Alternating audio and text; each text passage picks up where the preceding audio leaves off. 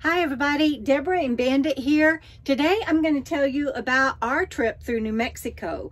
Now I went through 7 states in 6 days, so I'm going to share more about all of that later, but today I'm going to tell you about the treacherous time we had in New Mexico, because I really did get run out by security and the police at a gas station because I stayed too long walking my dog and getting coffee. And I'm not kidding. Stay tuned and we'll tell you all about that.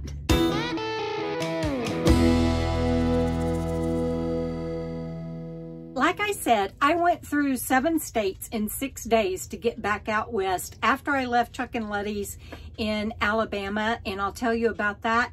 But right after I left Texas and crossed over into New Mexico, before I tell you about why I'm telling you it's a traveler's hazard, or at least it was for me to go through New Mexico, before I knew that, I stopped at, I saw a sign on the highway and I just couldn't help myself but do a little bit of adventuring.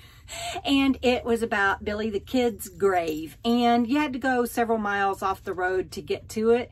But I enjoyed that, and they have to have it under him and his pals that are buried there, they have to have them under a fence and locked guard gate because people keep stealing his headstone, and I just thought that was just horrifying. But I enjoyed walking around there, and so did Bandit. I didn't plan on flying through New Mexico. In fact, I was going to stop in Albuquerque. There was a rest area that I had as a backup. You guys know me. I always have to have a backup for a backup for a backup. And I was even going to go by and see Rusty 78609. And if you haven't seen my interview with him, check that out. You can click the link above.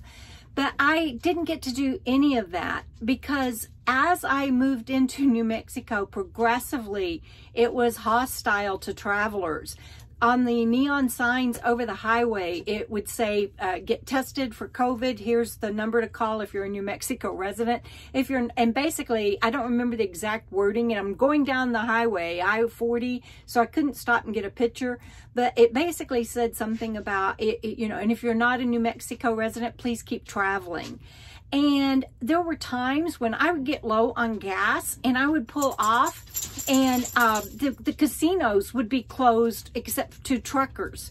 I couldn't even there were like 3 places that I stopped to get gas, and either they were out of gas or it was closed. And I don't think it's that bad now, and I don't know what it was about the day that I went through there, but I really did almost run out of gas.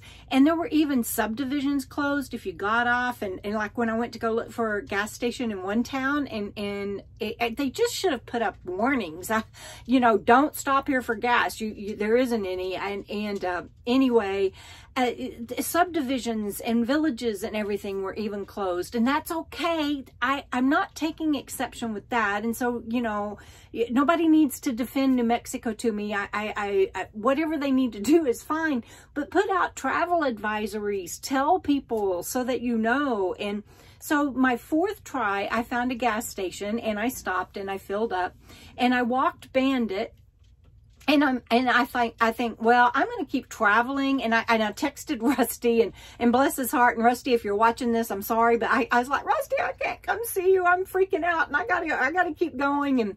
And anyway, so I texted Rusty and I kept going, and I knew I needed some coffee. So I parked. I filled up with gas and I pulled over to the side and in a parking space, and I walked Bandit. And I went in the back of the van and I was just heating up water to make instant coffee. I wasn't even like taking time to brew coffee or anything. And all of a sudden a security guard was in front of me and a policeman behind me, and some other kind of Leo. I don't know what they were. I don't know what they were. All 3 cars were different, but they were all security and police. And I think the other one might have been highway patrol. I don't know. They were to the left of me. And when the guy got out, the security guard parked in front of me. And when he got out, he's telling the highway patrol, I got this, you go on, and I'll take care of this. And I don't know why they were all arguing over who was going to take care of me. I was just walking my dog, making coffee, and getting gas and going on my way. And so he came up to I know Bandit's like, I remember that.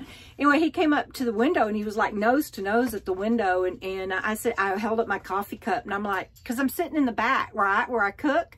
And I'm like, I'm just making coffee and I'm going to be on my way. Is there a problem? He goes, 5 minutes. You got 5 minutes. And I'm like, okay, sir. And, you know, and so he left, and I'm like freaking out, and my water wouldn't boil, the tea kettle wouldn't whistle. And I was like, oh crap. So I just turned it off and I just drove, and I had enough adrenaline going. I didn't need coffee. And so this next clip you're going to see, you can see how tired I am. And I mean, I planned on making 2 or 3 stops in New Mexico, not driving all the way across east to west on the state. And so you can see how tired I am in this clip. Watch that and I'll be right back. Since the policeman scared me off or told me I had to leave, it scared me. And I didn't get to finish making my coffee, and I forgot to shut my vent. So I'm going to have to pull off and take care of that. Oh, Lordy.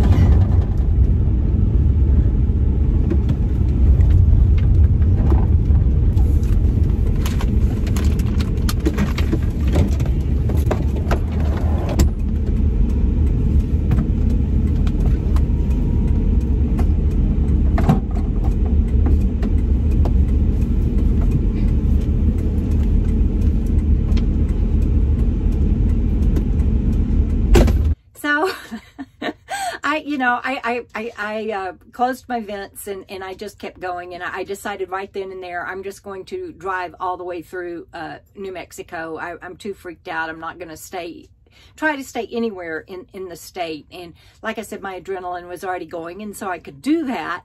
And so what I did was I would get behind truckers. I used to go nationwide with my Uncle Thomas. He was an 18-wheeler truck driver, and he would make me put my hair up, my hat and everything, and I was young. I was junior high age, and it was so fun to go with him in the summers. And so I knew how to get behind a truck, not get too close, and go with them, and not get in their way or anything. And so I did that, and then one truck would exit and I'd get hooked up with the next one, and that's how I got all the way through New Mexico. And guys, I was so tired by the time I landed in Flagstaff, and I'll tell you about that on my next video. But I just wanted to say, you know, be sure you check it out.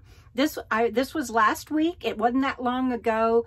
I am out west now, and I'll tell you more about that. But, you know, check it out. Call. I don't know how you check that out. I mean, they now tell you Gallup's closed, and I know things are opening up, but not in New Mexico. Wasn't my experience. So anyway, enjoy the rest of the video. Please stay tuned for some more scenes and pictures. And thank you for being here on this journey with Bandit and me.